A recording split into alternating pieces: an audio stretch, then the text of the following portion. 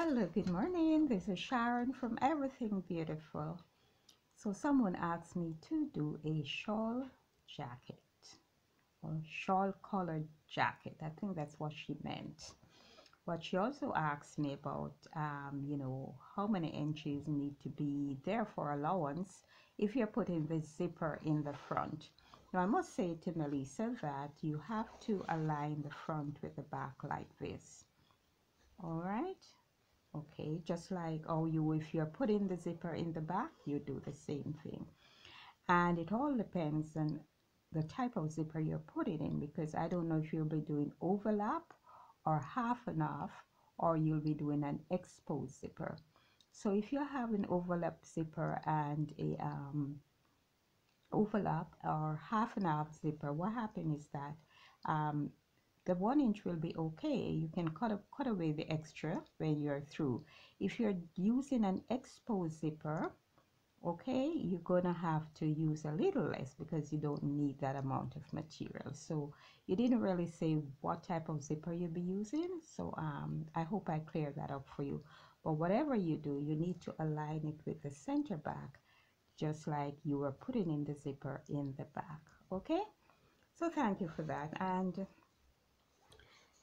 she asked me how to do a shawl collar. I know this is very challenging for most people, and most people feel a little bit intimidated and wonder, how did they do that? I can't do that. I want to do that. Well, it's not that bad. It's not that difficult. There are 3 major measurements that you need to bear in mind, and so I'll just walk you through the steps. I have everything ready here. I'm going in town. I can't be here for a long time, so let me quickly do this video. First thing, you want to draw the back of your pattern. You want to put in the dart and everything, okay? Then you're going to place it on the front of the pattern. Now I'm just using fabric. You know, I didn't want to make patterns, so I'm just using the fabric, all right? So here I have the allowance for the front. So this is where you put your buttons, and we'll be making the color big, as I tell you or told you in a previous video that there are different types of colors. So this is one. This is a shawl color, and I've leave this extra here for that extension. So this is actually the allowance for the buttons, and right there is actually called the decollet. So I've also marked off my as I said, you draft the front pattern from the back pattern. So I have everything here ready. Another thing is that you have to decide how deep you want your color to be. You can start from the waist, 15 inches, 10 inches, 12 inches. It all depends on you. So this is it. It's not that difficult. And as I said, there are 3 major measurements that you are going to be using. So I'm going to remove this and just put a mark there to indicate where my center is.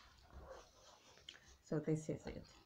So first thing another thing you're going to do, bear in mind the neckline here is 3 inches. 3.5 inches. As I told you before, it all depends on the size of the person that changes the neckline, but the basic is between 3 to 3.5. So we'll be using 3 today, and this is very important. You will see why very soon. So from here, okay, right at the corner there of the neck, the highest point, I'm going to line it up here, and you can decide how deep you want the color. So here it is down to the base, and as I said, it can be 10, it can be 12, you can decide. So I'm going to draw a straight line here to connect. Yes, so as I was saying, you'll draw a straight line from the neckline down to the base, but you will actually extend it over into the allowance for the front. So that is the line, okay? And remember, this is for our buttons, okay? So you extend the line over to the front there. Another thing one of the main. Okay, so you extend the line over to the front, and from here to the top you're going to measure 3 inches. All right, so you stay true to the corner here. That is going to give you the shape at the back of the collar, and that's how the neck is. And so you want to stay true to that. Okay, so draw a straight line from the waist up, straight along, then from here 3 inches. As I told you before, there are 3 main measurement that you need to focus on whenever you're doing this color. So we have gone through with the 3 inches already with the extension from here to here. The other one is 1/2 inch from here to here, and so I'll measure it 1/2 inch. Hope you're seeing 1/2 inch from here to here.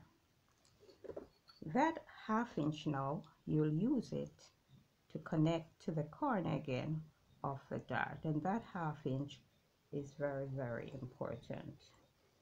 All right, so that is it.